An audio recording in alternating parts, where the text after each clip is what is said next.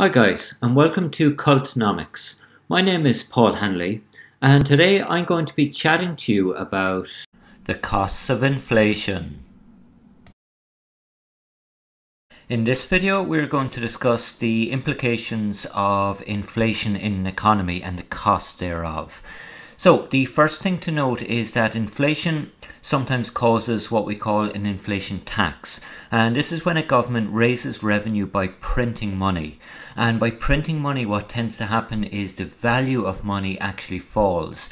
Therefore, people on fixed wages tend to experience a reduction in wealth, so they dilute the value of money in that case. Now, if this goes a small bit further, it can tend towards something called hyperinflation, and this is a period of extreme and accelerating increase in the price level. So some people would define this as more than 50% inflation per month. We have some examples of this even most recently in Venezuela, where the inflation rate was estimated to be 130,000% in 2018. So that was in a modern economy in South America. Hyperinflation, which is inflation gone rampant, usually due to excessive government deficits and excessive money supply printing, so over printing of money supply in that case. Now, these are the extreme cases, but generally inflation can result in moderate inconveniences and costs in the modern economy. The first one here is actually a fallacy, which is referring to a fall in the purchasing power of money. So inflation is supposed to dilute or reduce the value of money, as we discussed at the outset.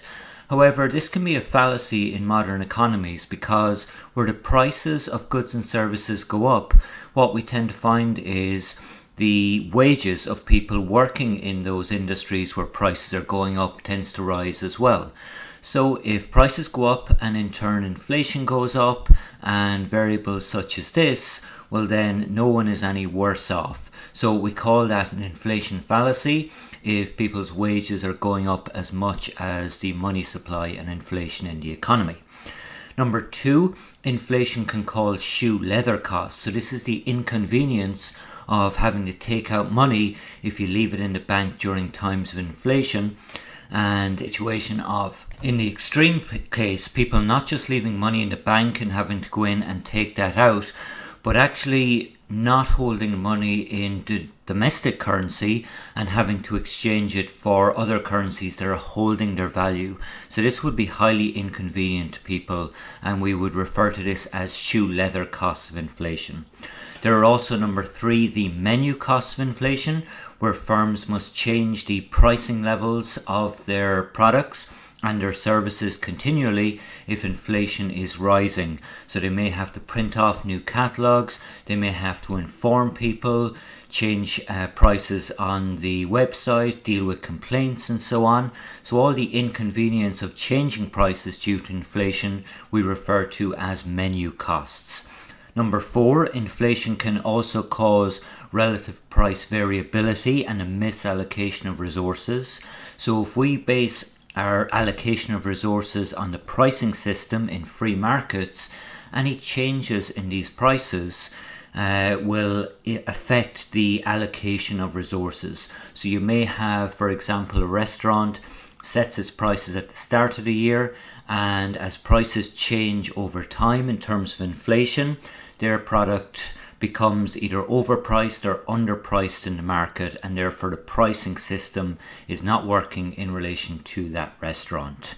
We also have number five, inflation-induced tax distortions, and I can provide an example of this. So if we take an example of capital gains tax, that's the capital gain is the profit made by selling an asset for more than its purchase price, and then tax is imposed on this profit that you earn. So for example, if you were to buy a stock in a company, let's say Google, at the start of let's say 2015 for €10, and over the course of 5 years in 2020 that stock has gone up to €40. So you bought it for 10 and it goes up to 40. What you've made in that case is a capital gain of €30 for the asset, and the tax will be based on that €30. The problem here is that prices may have gone up over this 5-year period. So if prices doubled, for example, the €10 that you spent on your Google stock is now, in terms of purchasing power, the equivalent of €20. So in that case there, you have made a gain of €30 in the stock value. However, €10 of that is depreciated away due to the increase in the price level due to inflation. So if inflation has doubled and the value of your money has gone from 10 to 20, that means that we actually have to take away €10 from the increase in the value of your stock. So it would be the €30 minus 10, giving you a capital gain of €20. However, you are taxed on the 30. So that is a cost imposition of inflation. Number 6 then is confusion and inconvenience. So with inflation rising, it's oftentimes very difficult to work out exact profit levels for investors to know in terms of the revenue that a firm is earning, because inflation can impact on the prices, the revenue and the profits and so on of companies. And number 7, inflation, if it is unexpected, can cause a redistribution of wealth. So again, let's take an example here. If there was €10,000 taken out as a loan by a student and the interest rate was 5%, they might have to pay back that over a 5-year period. If inflation rises unexpectedly, so let's say it was at a normal around 2% level and it increased up to 6% unexpectedly, what would happen is the debtor is better off in that case. The reason for that is they will be paying back money in 5 years' time that is worth less than when the loan was taken out. And in this case, if inflation jumps up to 5 or 6%, it's worth 5 or 6% less, that money that they pay back to the bank. In that case, the debtor wins out. There is an increase in debtor wealth in that case. We could have the alternative situation where inflation was at 2% and it maybe drops into deflation. It goes down to minus 1%. In that case, the creditor, the bank, is going to win out because you're going to pay them back money that's actually worth more now. So the bank can pay for more things with that money that they loaned you out 5 years ago. So in that case, the wealth of the creditor increases. So what inflation can cause, if it's unexpected, is a redistribution of wealth, either to savers or to borrowers in that case there. Finally, deflation comes along with a range of additional issues. So deflation again is negative inflation, so when prices actually fall in the economy. Now what this can impact on especially is consumption, so household consumption. People, knowing that prices will reduce, may delay consumption of larger items such as fridges and washing machines and TVs.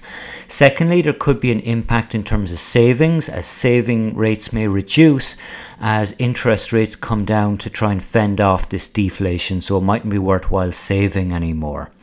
Thirdly, there is an increase in the real cost of debt repayments when there's deflation, and this may cause firms and households to take out less money and to invest less as well. And it's tougher to reduce real wages during deflation, because even keeping wages at the same level means that the real cost of doing business actually goes up during deflation. I hope you call back to Cultnomics soon. Bye for now.